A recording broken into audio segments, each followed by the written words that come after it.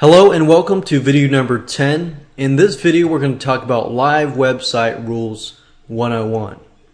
I'm going to talk about several things that you need to understand because I know for a fact that if you don't know about FTP and you don't know necessarily about website stuff, you're probably asking the question, well, how did you get this web page to show up? You might be having a problem because you named your HTML file, let's say for example, if I name this HTML file something like FTP and I click on enter, it'll change that, rename that. So as you can see, you can also rename things if you want to by clicking on them once. But besides that, if I do that, you will notice that if I refresh the page, it disappears.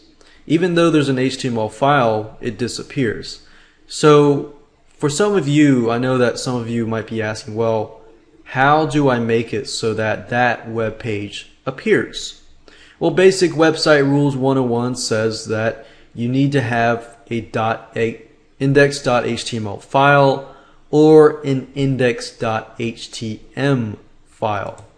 So as long as your HTML or web page is called index.htm or index.html, it'll work, it'll show up. So if I refresh the page again, I see the page. Even if I rename it to index.html and I refresh it, it's the same. Even the index.php files will work, but if your file is anything other than an index.html file, then you pretty much are not going to have a website up. So as you understand that as long as there's an index.html or index.html file within a folder, any folder of yours, then it'll appear on the web browser. And that's the way browsers read your files. If they don't see an index.html or index.html, they will not appear on your live site. So that's one thing that I wanted to make sure that you understood as a basic website 101 rule.